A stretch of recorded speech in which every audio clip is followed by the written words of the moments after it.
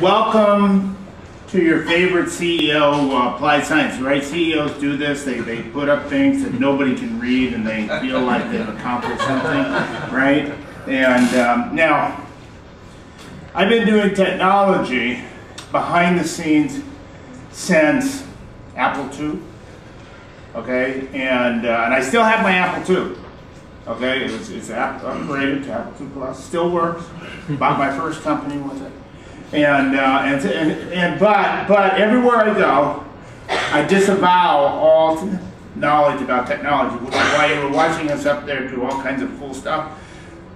I'm not sure what we did, but the good news is I had brought primitive material. Those things to which some of us feel much more at home, and so what we're going to talk about is business ethics and immersive learning, and we're going to talk about it in the context of culture building. Okay, now I had the privilege of sitting in on the last day and a half. It was just delightful. It was the world that you are engaged in is very important. And people like me may or may not act like it's important, but it's a very important world. We, as people who run and build companies, wrestle with building cultures and preserving cultures. You know, one of the themes that pops up as we work with digital and digital-related material is it's really about people. It's really about people. Now, we wrestle with the fact that people need knowledge, they need data, they need analytics, they need training, they need expanding their exposure, and they need to understand what's going on, both in their world and their clients' world. The presentation before was splendid on the academic environment. You know, we hire people all the time, and we have oversight, and we have undersight, and we have round sight, and we do 360 studies and do all this cool stuff, but it's about people. And so as we go through this theme is about people. And how do we build organizations where people can be more effective? Because remember, as a CEO, your goal is never to make people unsuccessful. Okay, so make your competition unsuccessful, that's your job. But everybody else, you want to make successful. You want your customers to be successful, you want your vendors to be successful, you want your speakers to be successful, stop littering, things like that. Now, but in particular, you want your people, your employees, to be successful. That's your passion. And anybody who says it's not your passion doesn't understand what CEOs do. That's our passion. We wake up every day and we go to sleep, and we worry about our people, and are they successful, and do we have the tools to make them successful? Now you look at the larger clients that you have and the people that you work with, we're talking hundreds of thousands of people. I mean, how does Mike Duke, he and I swapped emails yesterday about another situation. He has 1 million people. He's the chairman of Walmart. How do you, chairman of Walmart, make 1 million people successful? And I will tell you, that's his passion. That's why he's chairman of Walmart. It's not because he's trying to get rich. Okay, now we all say, oh, yeah, right, big CEO, fat cats. Okay, we'll just tell you that's why what you do is important, because you provide a new tool to the toolkit of making people successful. And that's what we're going to talk about today. So let's look at the problem, and then we're going to look a little bit about why culture for business ethics. I mean, why does it turn into a culture situation? We'll do a little skit to have a little fun. And we're going to look at an immersive learning exercise, okay, that I had the privilege of working with a client of NextLearn in developing an immersive learning exercise. We'll look at that, and that'll be a part of this whole idea of how do we do applications. Now, you've all very lucky, you've never heard me speak before, but for those who would have, I can go on all day, but they only gave me an hour. So that's going to be a problem, okay? Now here's the problem. The problem is cultures are not static. They are not static. And let's just go to the papers and see what we've got. Okay, so I have here your very favorite rag, the USA Today. Okay, now this is a business paper. All right, in other words, it's a paper printed by business people. If you don't mind, I'll the corner. Business people created this paper. This was not created by journalists. That's why there are, very few things that are more than a paragraph or two. The ultimate soundbite responding to the fact that we're all moved into soundbite, which is good for you because, right, Sims are soundbites put in a flow that communicate, all right? And so welcome to this. Now, any ethics in here for the business, the culture thing? Let's see, we have a bankruptcy. Bankruptcies are interesting. There are a whole bunch of ethical questions about bankruptcy, whether you believe it or not. Everybody who goes through one and thinks about one does weigh the balance of, what's going to happen. People are going to get fired, debt's not going to get paid, all kinds of stuff. We're pulling up the white flag. We don't like bankruptcies, but there it is. So there's an ethical setting. Let's see. We have a cruise captain. Whoa, yeah, there's a lot of interesting stuff there, okay? Here's a fun one. Department of Education. We talked about education a few minutes ago. Needs to create a manual. Oh, a manual. Now that really lifts it up, doesn't it? I mean, people like me are feeling good already. We can hand these out, make you read them. I mean, Department of Education, everybody knows how to read. This is not going to be a problem. And we know that when you read something, you for sure remember it forever. Can't believe it. Right? Right. But what's the manual for? Fight cheating. Is cheating an ethical problem? Who would think? And who's cheating? You find out everybody's cheating. The teachers cheat on behalf of the students, the students cheat on behalf of the teachers. I mean, everybody's cheating. I mean, goodness, what are we going to do? Okay, so that one's interesting. All right, let's see. Oh, we have a hearse. A hearse. Sounds very bad. Transported JFK's body. Sounds like murder. That's an ethical problem, isn't it? Okay, so not bad, not bad. E-textbooks probably not. Oh, look at that. This is guy's favorite, right? Super Bowl model, super sexy. Okay, draws in, here we go. Okay, there's no ethics there though. Okay, but you can see what I mean. You can see what I mean. The challenge is everywhere, and we just need to feel that the culture it needs it. Now, this is something that I know all of you are going to rush right out and sign up for. This is the CPA Journal. Yes, exactly. Talks about accounting and taxes, but it also talks about building professional practices.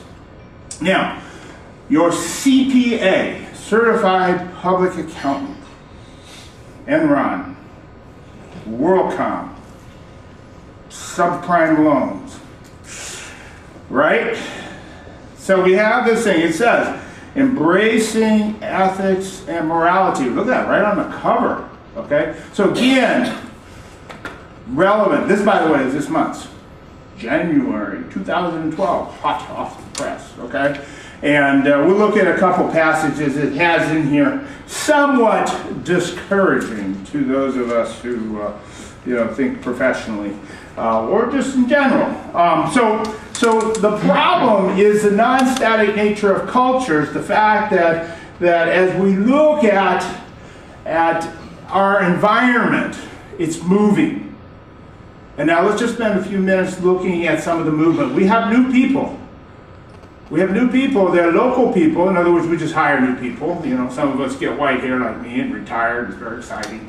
And then the new people like, I like this group because it's a nice mix of new people and less new.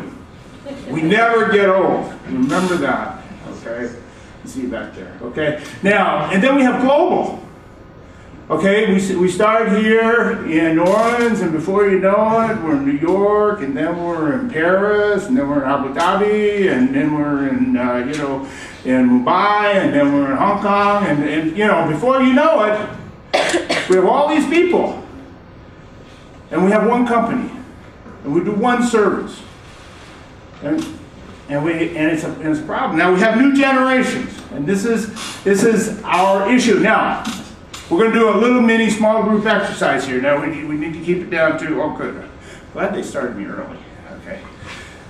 We're going to spend the next 3 minutes. Let's do the same grouping we did yesterday, you know, sort of 3 or 4 people. Talk about this. Now what I want you to do is each of you has an experience in your environment, work environment.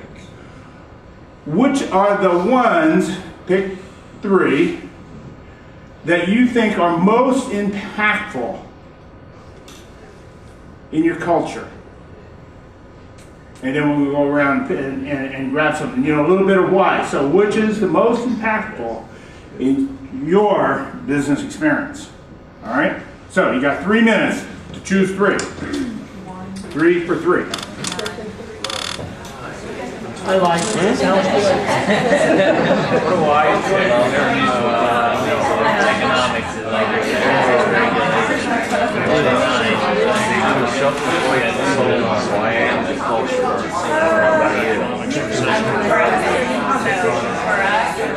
I was just saying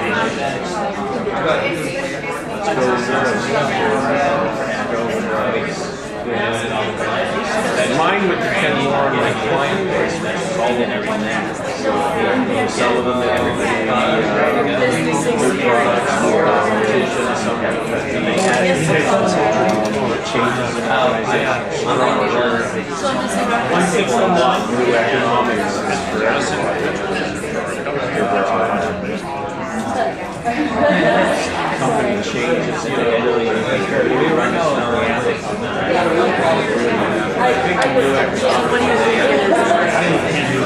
I get involved in some of the regulations and then I agree with pretty negative.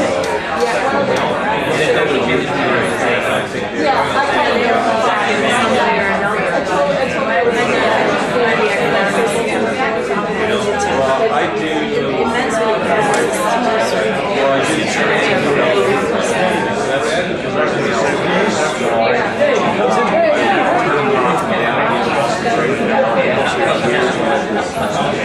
always being sensitive.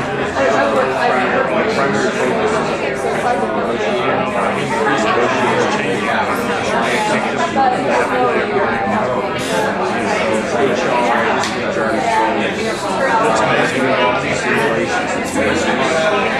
all right.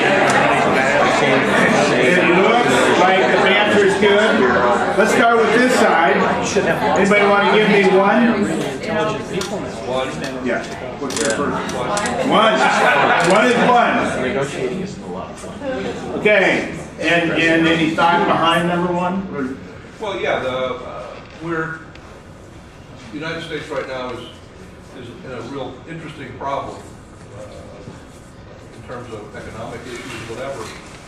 But we still have the same huge amount of regulations that really stifle some of the agility that we need to have in dealing with so much change. So the Okay. first time ever we have a big gap between retired people and new people coming on board. There's a lot of issues, and the regulations are still. Yeah. So we got a lot of regulations, a lot of impact on both the changing environment, the old regulations, then we got new regulations trying to come in and deal with what the old regulations did or didn't do, and here we go. Okay, in the back. Well, it's size of the company. You think a large company is totally different than a small company in how it feels. It goes with the distributed too, if you connect to each other or not, but go with size for one. Okay, so we got size, just the whole scale of things. All right, in this column, do you have a choice? And you can reaffirm these, that's okay. In the middle.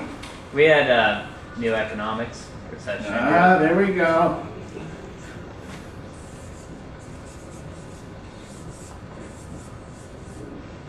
Good. Like the Great Recession would have some impact. Yeah. Yes. Okay, and you guys? You guys are right in there with go 9 go. But you know, Okay. growth. We could do 999, but that would be another thing. But growth also has its own problems. Sorry? Not only recession, but growth also brings its own problems. Well, see, that's exactly right.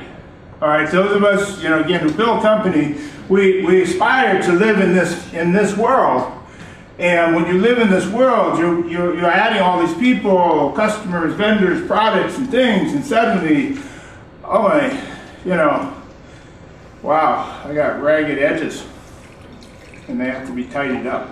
And so mergers, you put United and Continental together, and you know, new organization, much bigger. How's that going to look? How do I do that? You know, these kinds of things. I'm not going to talk about Coopers and Lyman Price Waterhouse. Yeah, we'll get there. Okay, any thoughts over here? We were sort of a mixed bag. I know in our company, new products is the most impactful.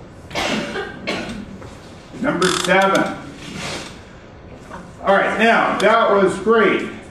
Let's just talk about what we did.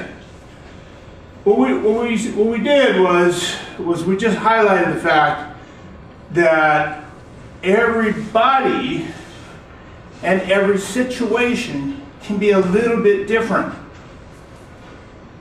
See, that's our challenge, and that's why the tools that you guys build are so helpful, because on one hand, we move from here to here to here to here to here. You know, we're moving. It's always moving, and that's why we call it management. See, it's management's job to manage the business in this transitional state that's constantly happening. Now, back in the 90s, we came up with this really harebrained idea that the only constant was change. Now, we did it in the context of the digital world, okay? And then some crazy management people decided that, no, this was the new standard for how to run companies. And of course, how many of you like constant change? You know, you're always moving. You know, you get a new address every month. The answer is no, okay? We as people like things stable, but the world is not stable. And so part of our challenge is to build cultures that handle change while preserving the stability of the organization. So we see that? That's the problem. That's the problem. So let us go to the next thing. Okay. Is it right or wrong? All right, let's talk about this one. All right, now, I will read to you from the very fine CPA journal. They did a study. Now you have to understand, business people love studies. They just don't like the studies we've been talking about here for the last 2.5 days, okay, because they're called academic studies. We do studies of markets because we want to make money, okay? And so, I mean, you just have to understand that. You know, when you talk to people like me, studies are interesting, but can you tell me how I can make more money off of this? You know, help my people? I mean, it's got to be tangible. We got to drive this thing to something that goes somewhere. But anyway, they did a study, and here's what they found out. So they reported that 79% of the 18 to 34-year-old age group, by the way, that's called the future. Okay, when you've got white hair like me, these are the future. We love these people, okay? They pay my retirement.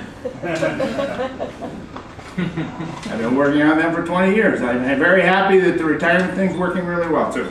Okay, now, so that 79%, that seems like a big number. 79% of the 18 to 34 age group said the standard did not exist and that the situation should always dictate behavior.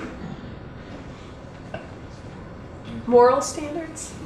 Exactly. Moral standards. Okay, so let's take a look at this. So, the question is ethics about right and wrong? Okay? In other words, is it about breaking the law? Now we got over here, number 1, regs, regulations are laws. Okay, so we put in regulations, and everybody's going to follow regulations, so we're going to get behavior that we want. All right? Or is it about doing the right thing, or is it about broader social responsibilities? Okay, now this is the question. Okay, one answer is it's maybe none of the above.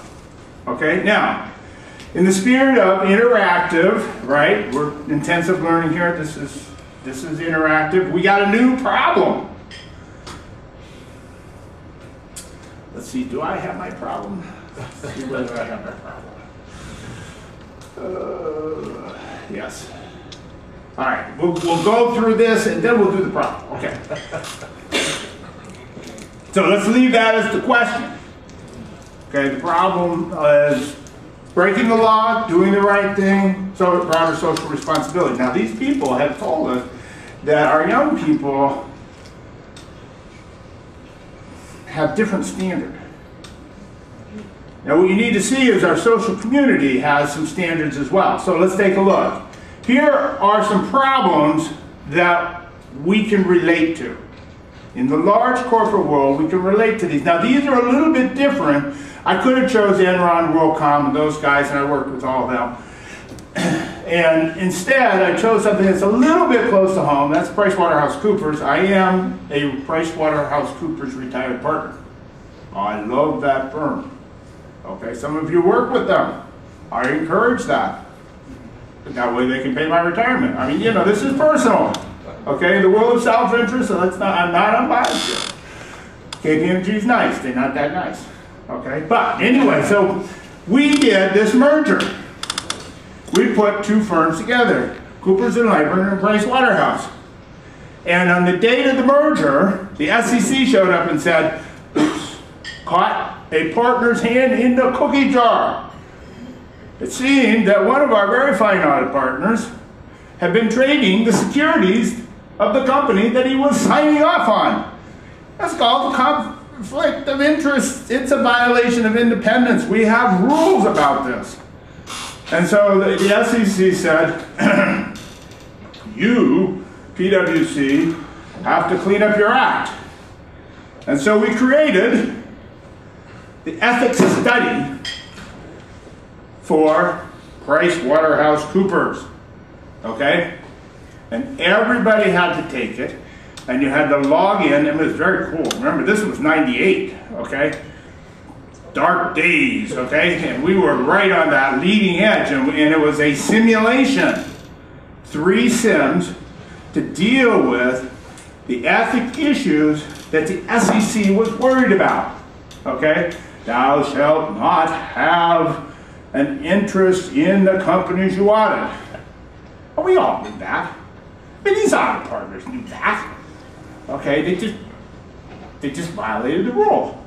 So we went through this, worked really well. Why did it work well? Because we educated people? No, because the SEC was happy. Okay, now I need you to hold that thought. Okay, I need you to hold that thought. Okay, because we're going to come back to why does immersive learning and the simulation techniques that you guys use have such value. And regulation is not a small reason for your existence. Okay? Because I need, as the CEO, to be able to go into chairman of the SEC and say, listen, I can show you my people know this stuff. It's very valuable. Very valuable. Okay? So that was them. Johnson & Johnson's an interesting case. That case is actually written up in this book, which has been too many briefcase awards. But anyway, this book, Business Ethics Today, Foundations, and it's written up as an interesting contrast of the Tylenol case. You remember Tylenol, right? I mean, these guys were the guys, okay? They got one whiff that Tylenol had been tampered and pulled everything off the shelves. And this is back in '82, and everybody said this product is dead. I mean, they are so out of it, short the stock, you know, the whole thing. And then they put in new sealing and all this stuff that we now have as you know, killer wrap. And then lo and behold, Tylenol is back to 18 months later, its #1 product.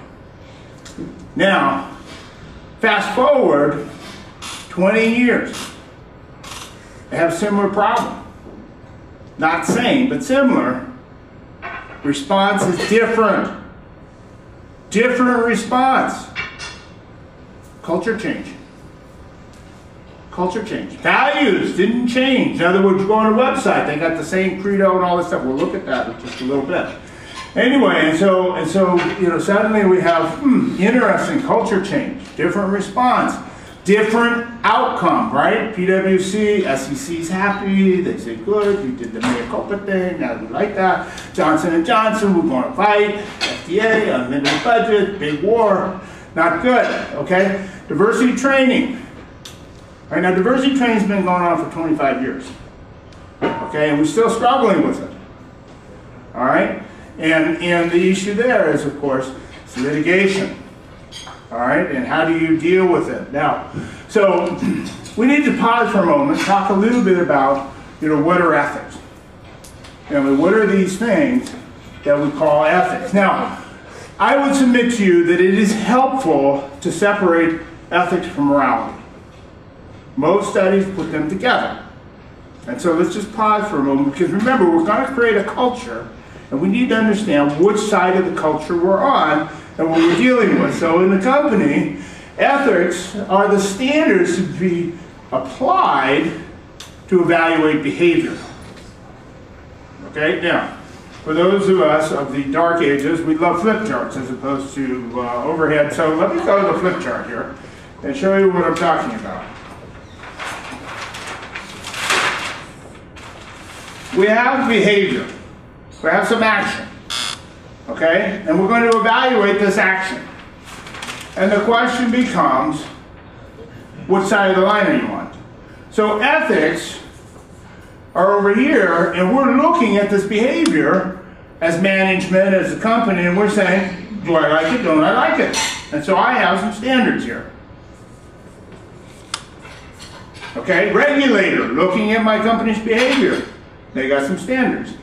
Okay? Now on this side, I have the cause of the behavior, and this is the morality. In other words, this is my values, and what underlies my values are what created this behavior. Okay? And it's just useful to understand that we can create all the standards we want, and we send people to jail. Okay? What we're going to wrestle with is this over here. This is the culture. This is where culture is. Culture is not over here. Okay? We need to embed culture in the people. And that's our challenge. And so we just need to take a look now at saying, look at, you know, behavior is the consequence of an individual's choices and actions. And the important thing is to understand it's individuals. Now we can create a culture that encourages individuals to the point that you have to get rid of the enterprise. Do not be confused. Arthur Andersen does not exist today because the U.S. government decided that the culture was so bad that they had to get rid of the enterprise. Now I was there. I was on the board of PricewaterhouseCoopers. We're not interested in the big five going to the big four. Okay, we don't like each other, but we are totally not interested in the big five going to the big four. Now remember, PwC just got its hand slapped by the SEC with the same warning. We've been down this road. We know what's coming. These guys have an unlimited budget. And you serve the public good at their allowance. And so we're looking at this thing, and we're shaking our head in our board meetings. We're saying, you know, Paul Volcker has come to them and said, listen, I will be your chairman if you will let me change the culture. And they voted as the board of Arthur Andersen not to let him do that. 24 hours later, the feds filed suit. $10 billion disappeared in 120 days. That's all it took. Arthur Andersen was gone, never to come back.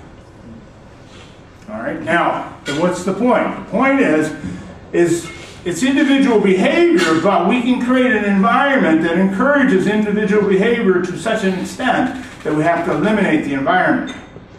Okay, and so this is important. Now, let's just talk a little bit about behavior development. And again, this is a CEO business guy's perspective, as opposed to the research scientific. I live with this, okay? Behavior always starts with values. Remember, the person walks in the door, walks in as a whole person. You don't just hire the daytime person. You get the whole person, okay? And they come in with all their values. And then the values start with beliefs, okay? And beliefs start with experiences, faith, training, these things that go into the frame of reference that the person's going to apply in developing their values relative to a situation and the decisions they're going to make. And that's what we live with. So, which of these can I change? As the CEO of a company, what can I change? This. I'll struggle with this. Now, in the US, we don't talk about this. Everywhere else in the world, we talk about this. I go to Mexico, I talk to the chairman of Coopers and Liber in Mexico, we're doing some business together. My unit represents 10% of their business. Now, 10% of anybody's business is a big deal. And we have this problem. And that problem translated into a culture problem that when I went home, I shut down my unit. Do not miss that. In the US, we don't talk about that. The rest of the world, we talk about it. And people walk into your office, and they walk into your company, and they bring all three. And do not miss all three. Now, as leaders of companies, we can change this, and these two can help shape this, and this can help shape this, and it's important. This stuff is important. And as I talked last night to some of the SIM distributions, you know, many companies know that this is right, and when they do SIMs about products, about programs, they're incorporating the values of the company because they can put these two together in a SIM. So in other words, it's not rote. I can put these two together in a SIM and I can help make that happen. Now, here's a quick cut, a little academic here. They say there's 6 stages of moral reasoning. Now, the reason I put this up here is as you're wrestling with this, you will hear about this and the people you work with will think this way. I want to tell you, the business people have a different view. And we have to have a different view. Okay? So let's go through this. So fear of being caught or punished. All right, now, this is known as the standard of ethics is the law. Okay? Ethics being concerned for one's self-interest. This is your modern thinking that people operate in their own self-interest. Basic economic theory. Okay? So this was the law. This is your basic economic theory. Being ethical because of peer pressure to do so. We like that. That's culture. Remember, if I can create the right peer pressure, I'm good. Okay? Being ethical because there's a rule, regulations, a law, standard. Now notice that these two are different in that if I don't have a fear of being caught, then I don't care about this anyway. So this is fun. Okay? And I will tell you that this is modern. This is the modern thinking. This is that point of relativistic. I'm not so worried about being caught. Okay, the ethical out of concern for the good of others. Okay, this is the golden rule. All right, so golden rule, ethical out of concern for a moral principle. Okay, now we would say that this is your faith in action type of thing.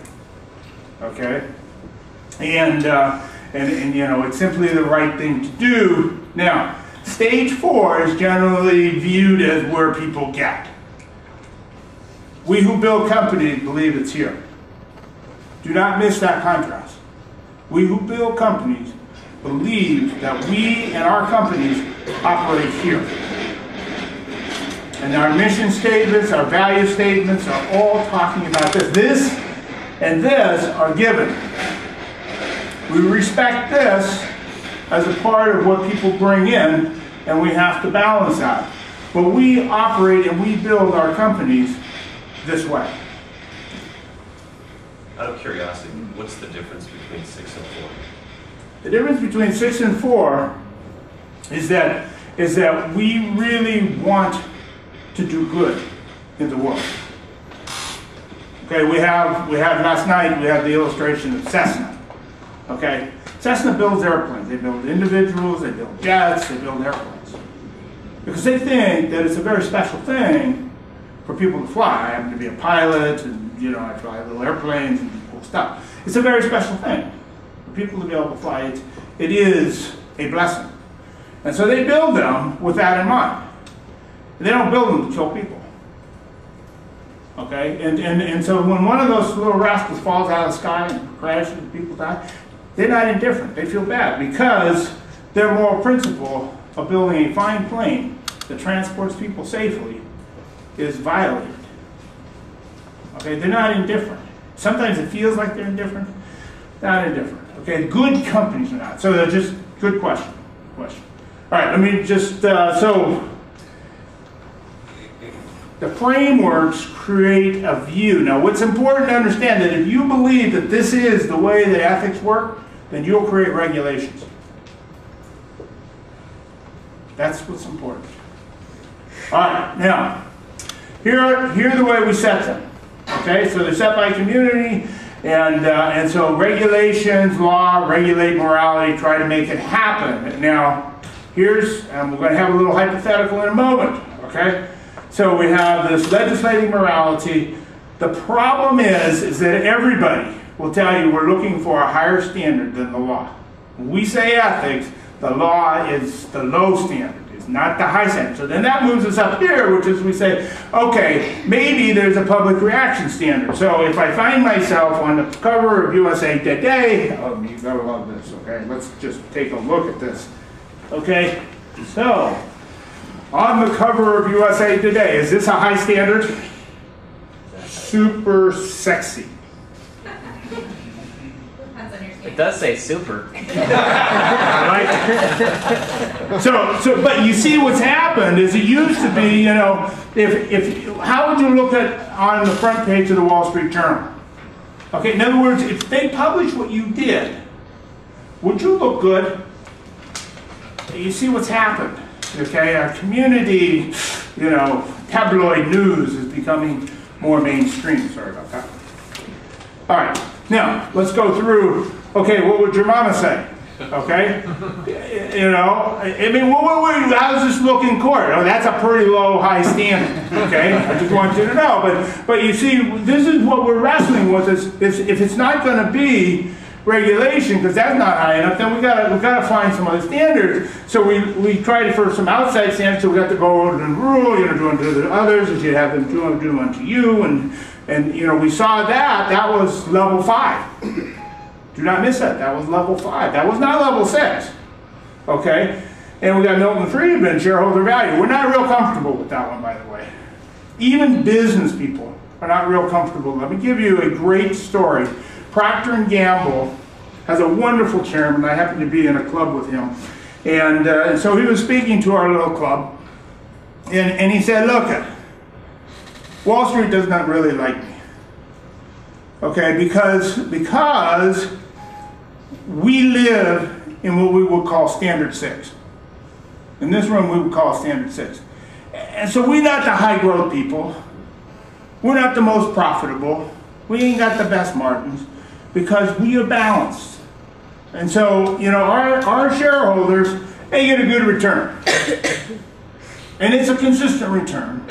And it's going to be a consistent return over another 100 years. That's our job. See, that's not this. See, that's not this. And we just need to understand that we wrestle with these values. Now, I got a test for you. Okay, because you're all sitting there thinking, oh, that was cute. That has no meaning at all. But you are in New Orleans. I think you are in New Orleans. How cool is that? Okay, and you are in the French Quarter, which you are. And you're standing out on the corner of Canal. And you want to cross. But the light's red. And there's no traffic. What are you going to do? Small group, 2 minutes. Let's see how you do. This is going to be interesting because this is what we live with in business.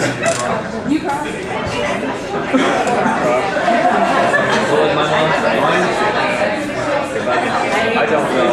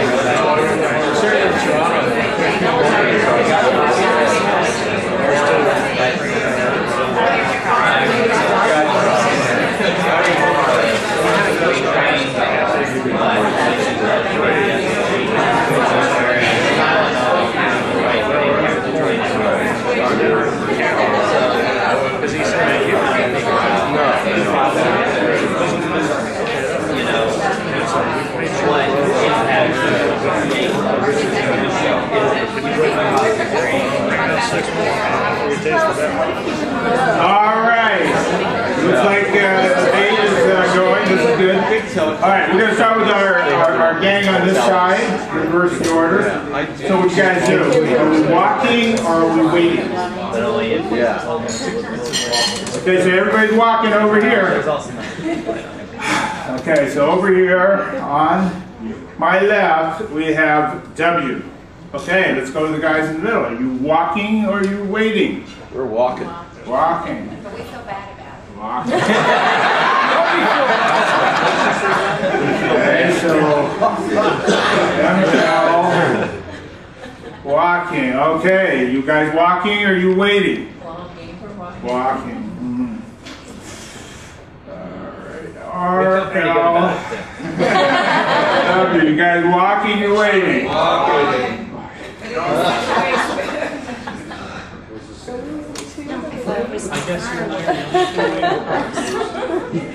No ethics.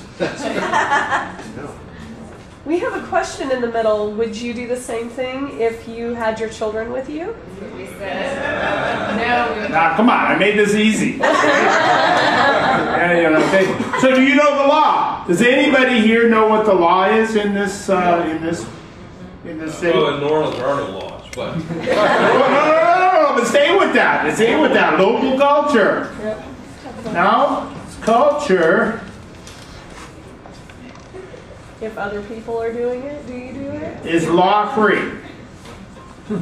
Right? Anybody ever see any police cars on Royal? Like right down there? Horses. It's like a police station here. Okay, you're going to walk right in front of the police station. I love you guys, okay? I'm your CEO. What do you think I'm thinking now? Bunch of crooks. Well, right? I've got a culture problem. Okay, now, but no misses, okay? Because the local culture is what we run into all over the world. So we need to know the local culture. And nobody said, well, we don't know whether there's a law against it or not. We just know that maybe it's a warning sign. Maybe it's a helpful sign so that we look both ways. Right? It's an encouragement. It's not a rule. I didn't break a law. Maybe we're also making the mistake of making an assumption. Hello, right? Yeah. Yeah. Because at home, I wouldn't do this. Then where's your home? Vancouver. And if there was a policeman within 3 blocks, he'd find me. It's astounding, right? I mean, some people enforce civility at a level that's quite impressive. Yes. Yes. So I was looking to get a little bit of that, and so that would be what we'll call individual experience. Okay. In other words, we in New York, where I have my office, generally find that people from the Midwest stand and wait.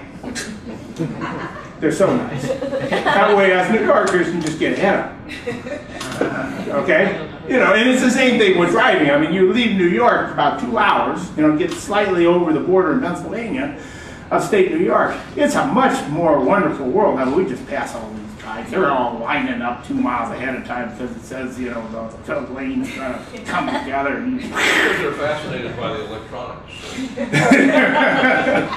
So, what we need to understand is that many, many business situations will feel exactly like this.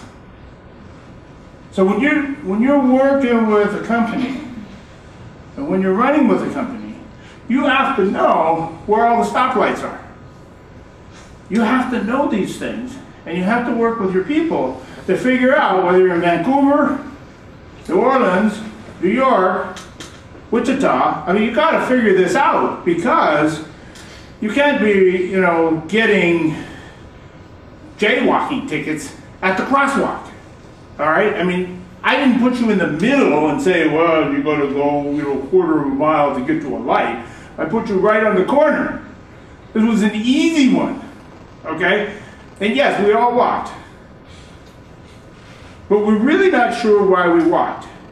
And so let's just go back a little bit to trying to figure out, so what are we going to do now? You're the mayor of this town, and you want to clean up the jaywalking. What are you going to do? See the problem? Pamphlets. You know, I mean, this is our issue. Okay, we got regulations, and we got rules. Okay, and you know, I mean, we put those stupid signs up there so you guys would know, don't walk. We got the hand going, the blinky thing, you know. I mean, we're trying to help you out. So what are we going to do? Get the police on every corner, write tickets?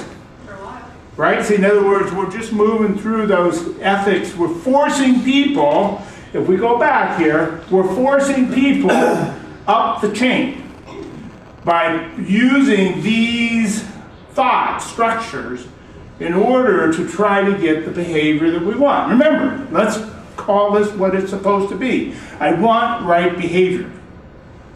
Okay, I'm not looking to balance my budget. That's a whole other theory of regulation and enforcement. Okay, I'm looking for the right behavior. Okay? And so I just need us to understand that this simple little illustration goes to the problem that these companies have. Okay? And every one of you has your own. Okay? We have the jaywalkers. And they jaywalk for a variety of reasons. And we need to help them. Okay.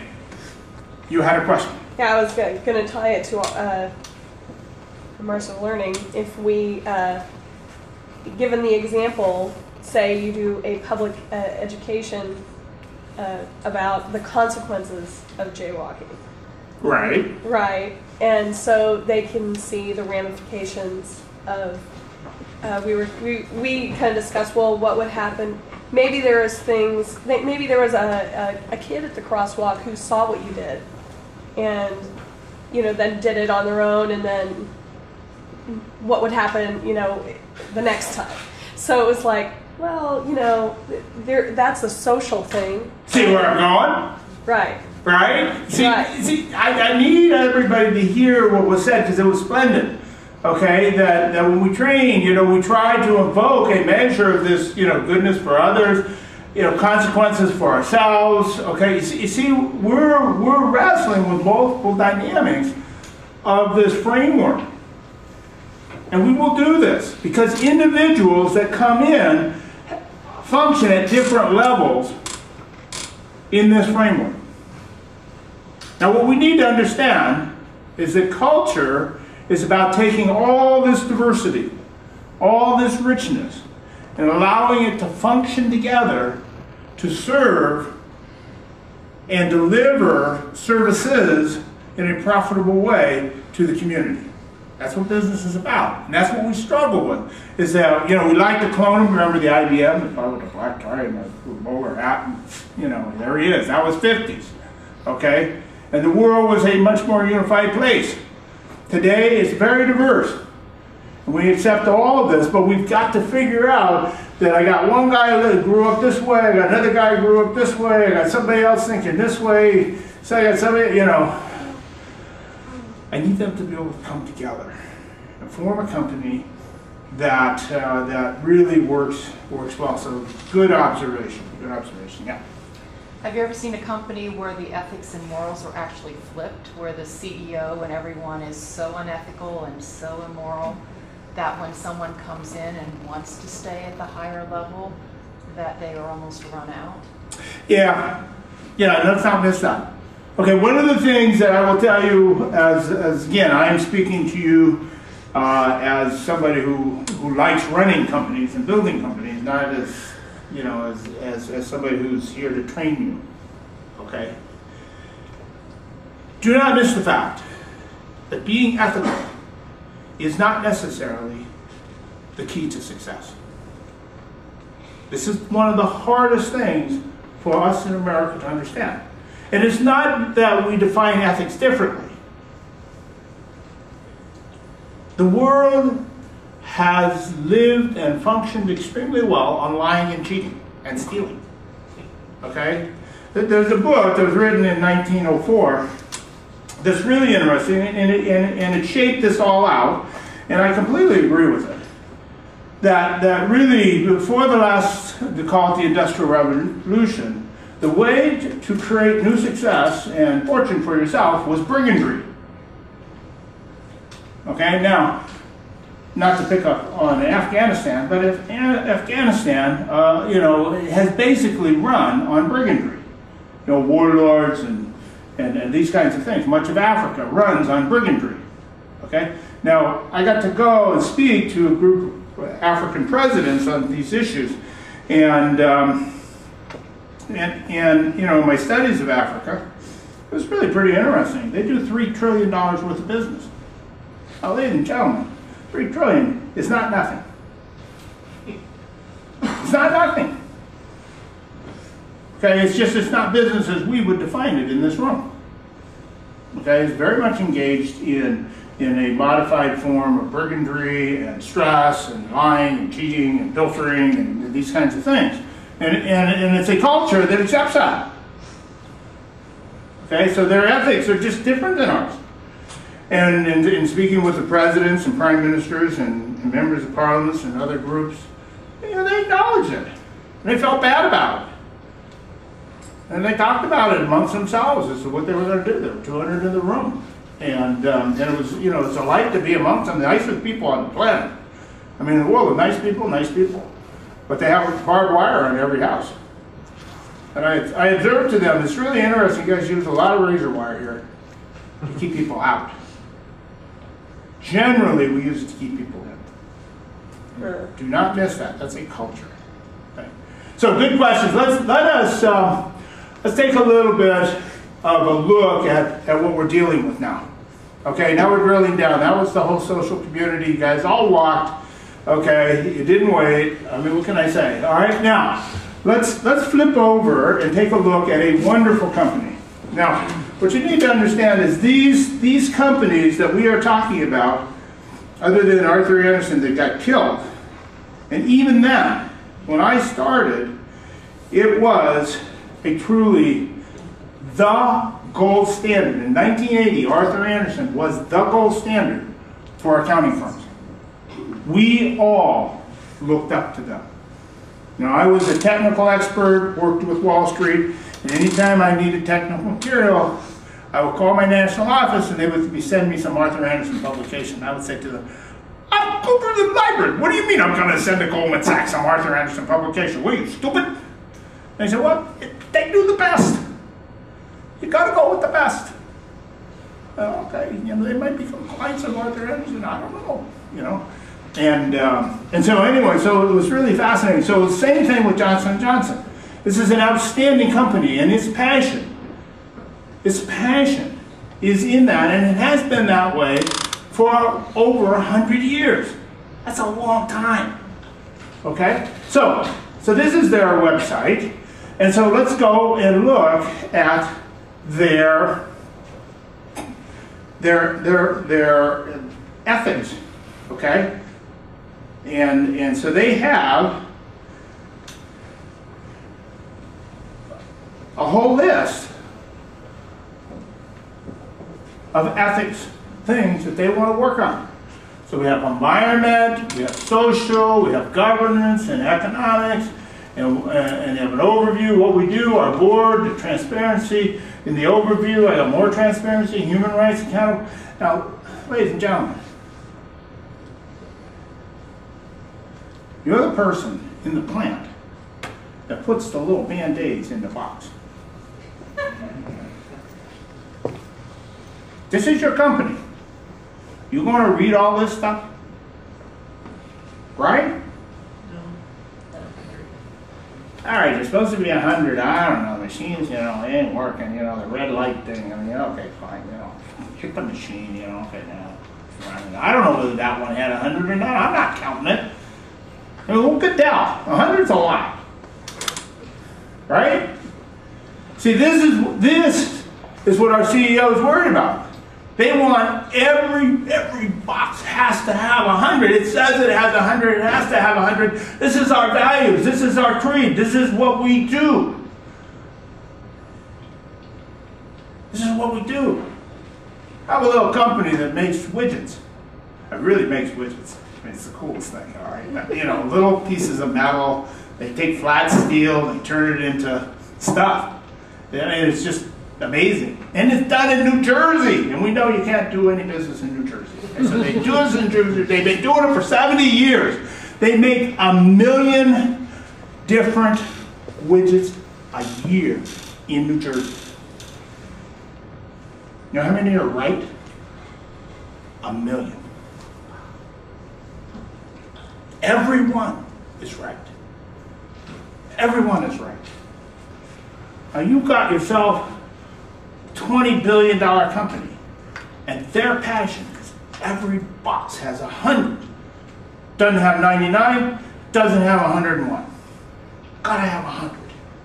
But I gotta get it from this website into that person's head, so he stops the machine, make sure that this one has 100. Meanwhile, of course, what a supervisor's gonna do. What are you doing? Stop the machine! We're gonna make budget. We're crazy. See, that's our challenge. Okay, now, the challenge that we have is that, this was good, okay? A lot of stuff there. And now we have more stuff, okay? So we took each one of those and we wrote a little memo, okay? Now these memos are written to the same people who read this. Okay, so they don't read this, okay? So they Twitter. All right, 144 characters. That's a lot. Okay? They're not reading this. This is your job. Your job to get this into something that feels like a tweet. Okay, because that's all they're doing. And we need them to make sure in that box there are 100 Band-Aids.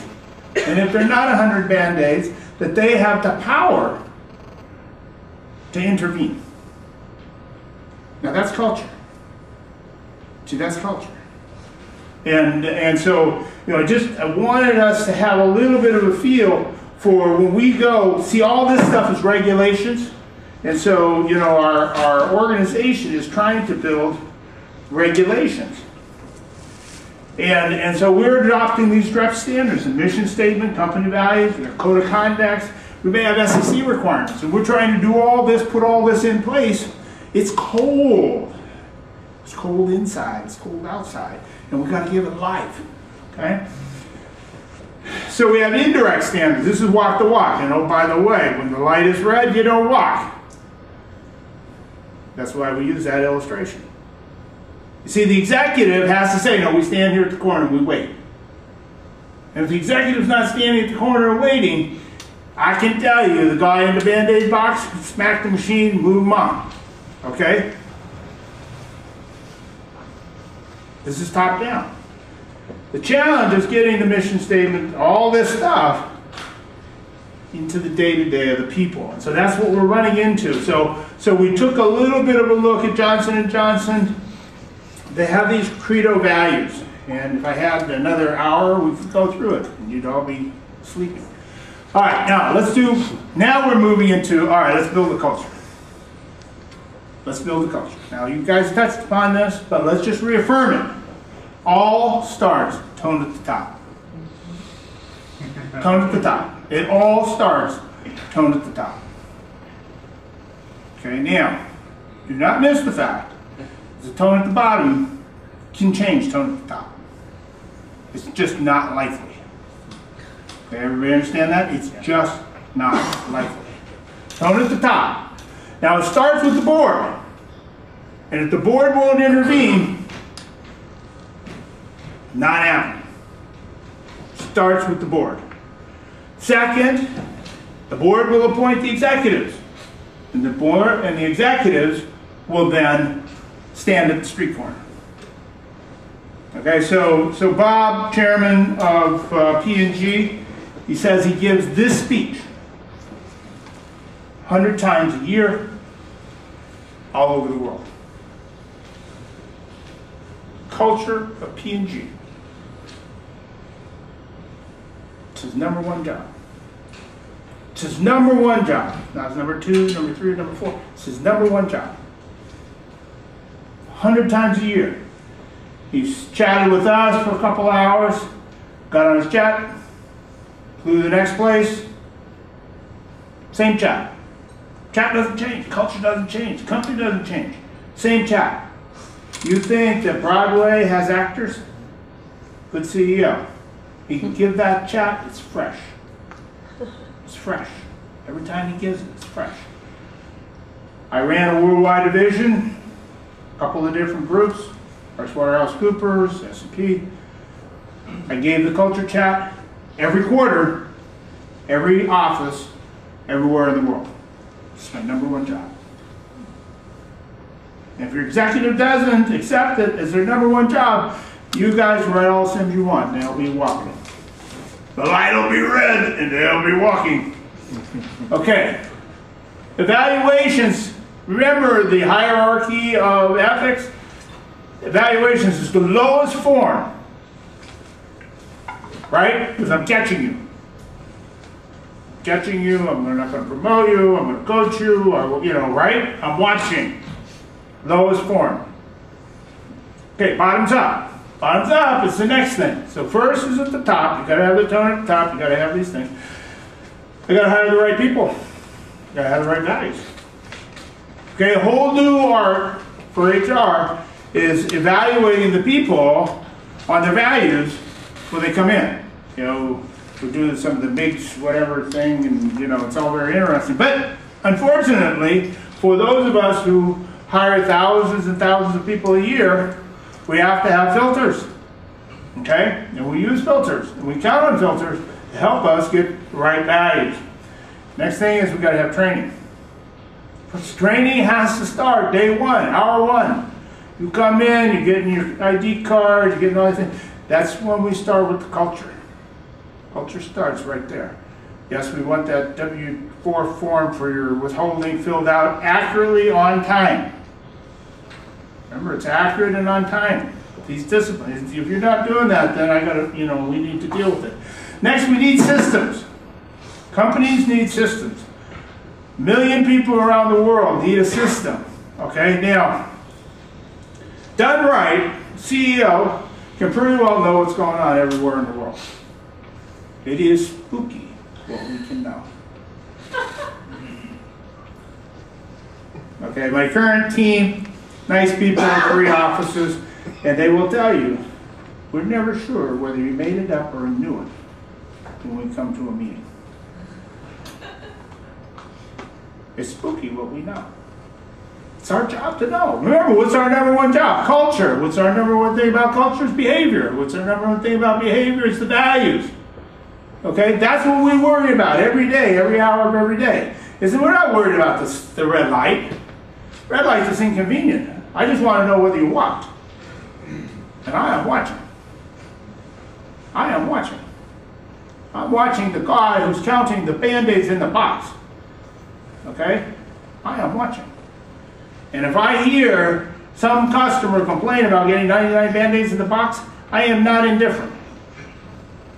Because that's a warning that my people are walking on a red light.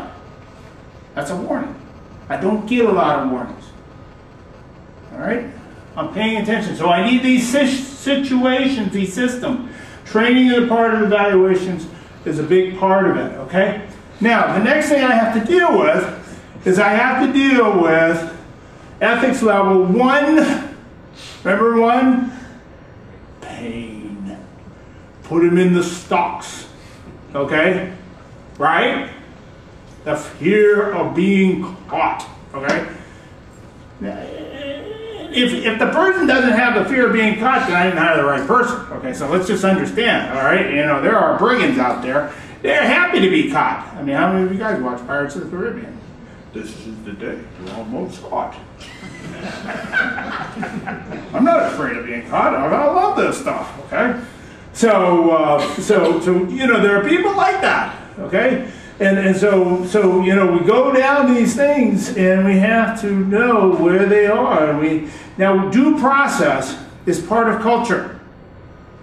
Okay? Now, the Romans, we know, reigned on fear. Right? Good companies do not run on fear. Notice I didn't say successful companies. I said good companies. There are plenty of successful companies that run on fear. They're just not good companies. Okay? They're successful. And they've been around for a long time. All right?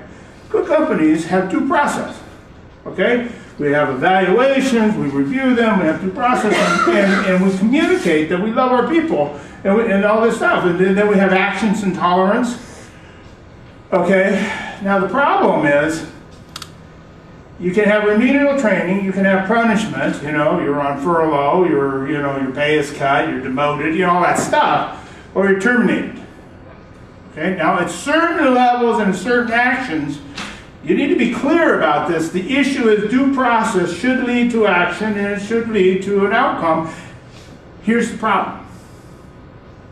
Everybody should know the ground rules.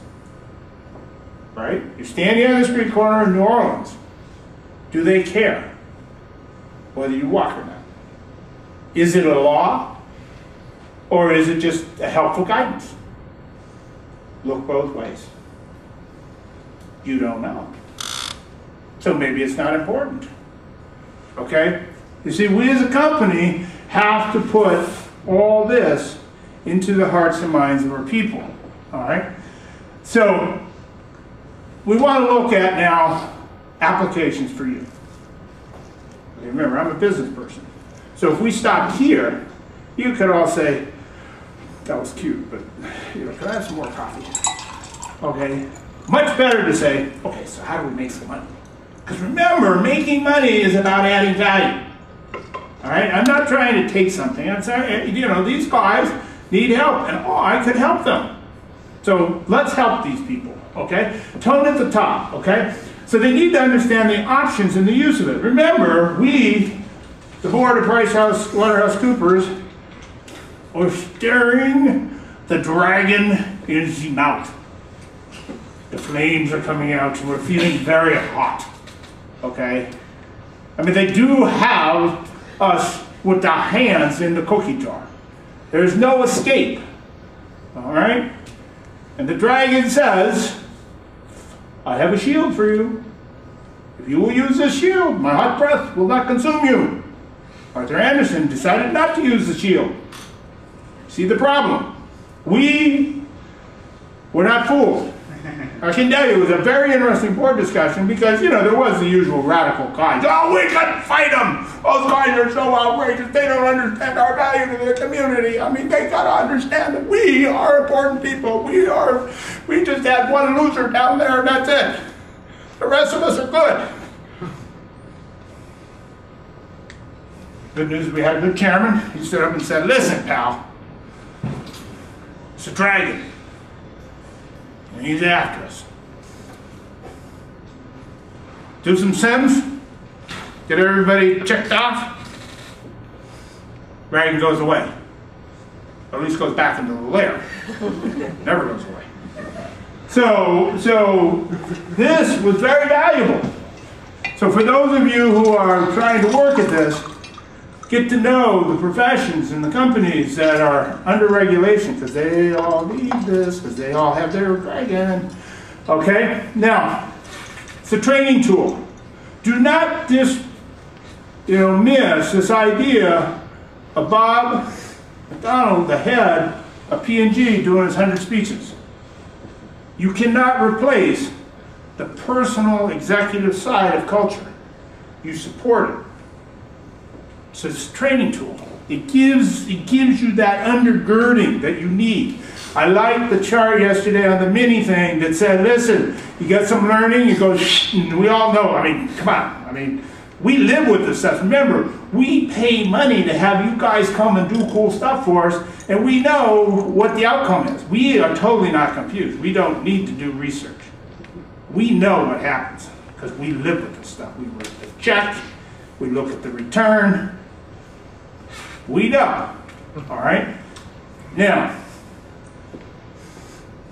this idea of saying, listen, we could do a few follow-on sims, you guys all got the BlackBerry things, you got the iPhones, we could do this, and then suddenly you would have, we could reinforce this thing, and you can really get some culture change.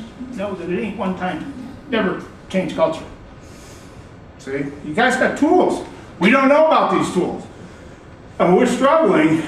I don't even have my BlackBerry on me. I mean, I feel like I'm short, but, I'm not on Facebook.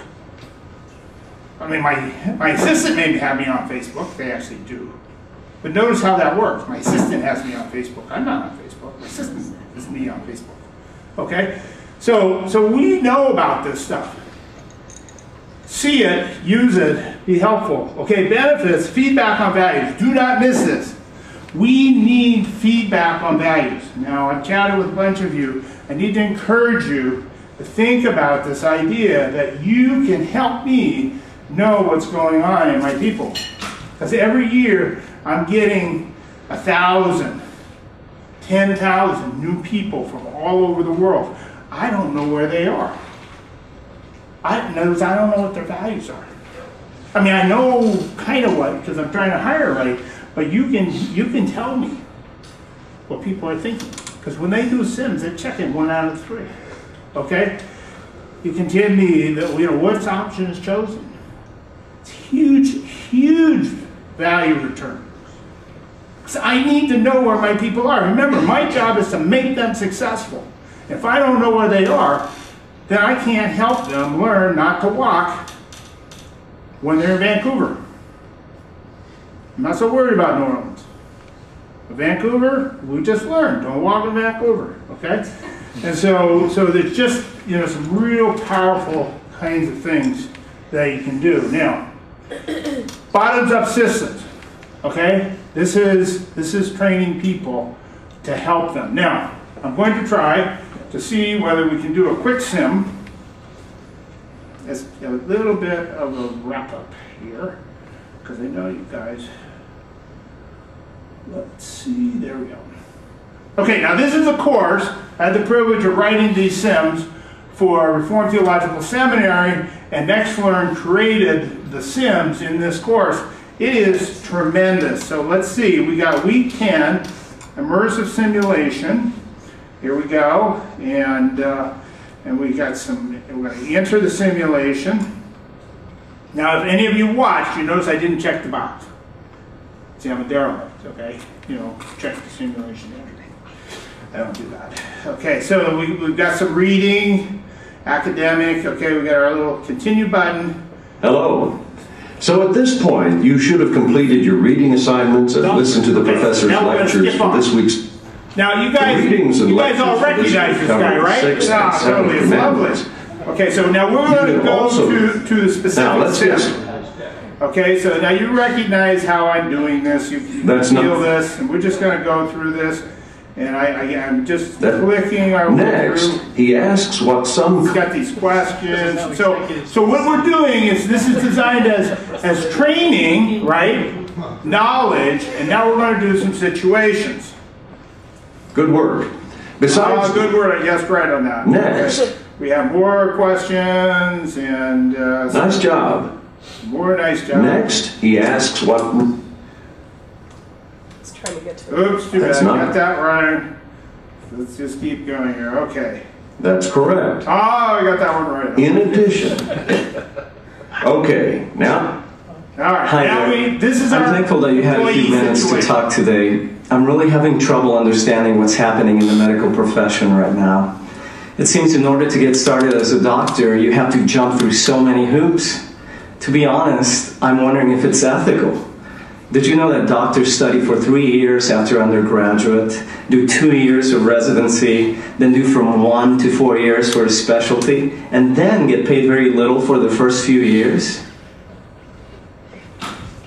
So you're in this one, you're trying to advise this person. Right. Yeah, I wrote this. What concerns me is that so many interns feel overworked and underpaid. Some of them even say it feels like slavery.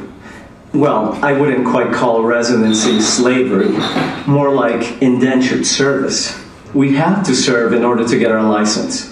It's just that working 14 to 16-hour shifts, day after day, night after night, seems unfair. A few of the people I work with think that all hospital employees should be treated and paid equally. Do you think it's fair that interns are paid so little while CEOs make so much? All right, let's do the answer to the question.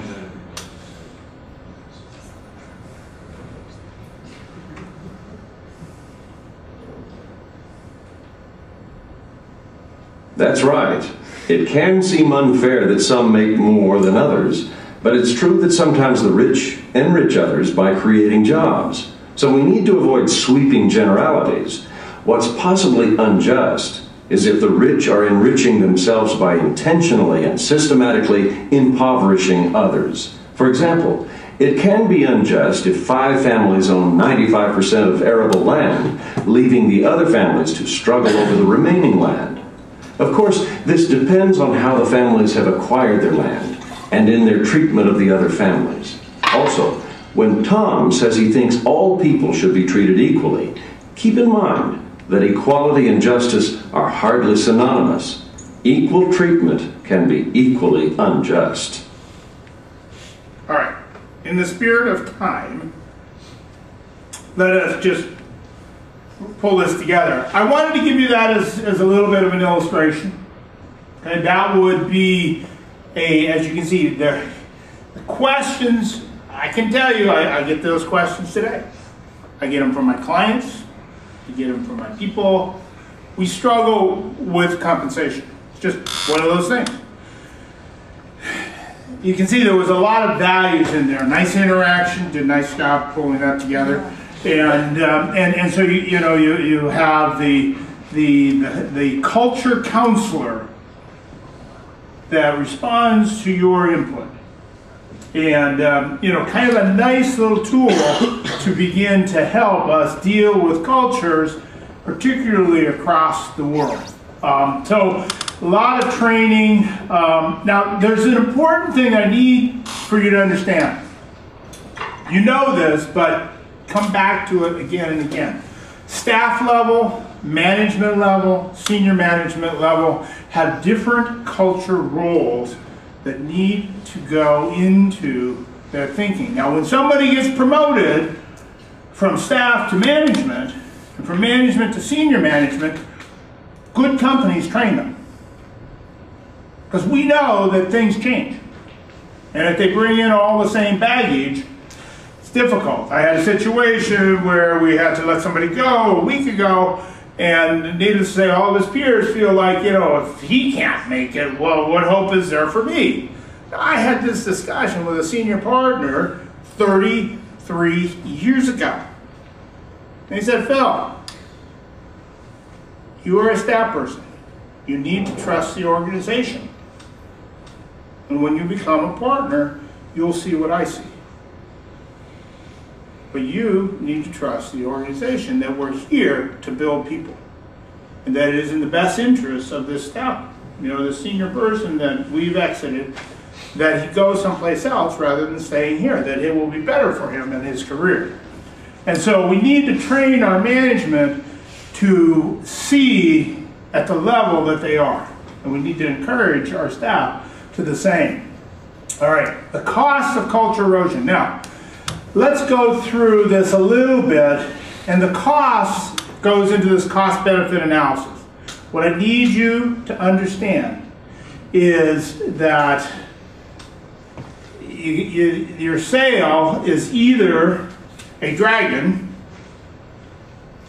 Okay, this is called a need. I need it now. Okay? It's the best sale. It's the best sale. It's the shortest sale. It's the most functional sale. Value, I just want to tell you, as your favorite guest lecture CEO, we don't buy value. Only on a bad day do we buy value. We buy need. You need to convert it into a need. Okay? Risks, regulations, all this stuff. It's what we buy. So we buy needs, and so these are some of the things that you're going to run into. Inertia is going to be your biggest impediment. Bob is doing his 100 speeches a year. You're never going to get him to buy the idea that he doesn't have to do those 100 speeches. That's inertia. Okay? So inertia is the biggest impediment. Budgets are relevant because you guys are not less expensive. The illusion that Bob is cheap, and since I pay him anyway, he might as well go get in the jet and go do his 100 speeches, is the illusion. Okay? And so there's real value there. So that's it.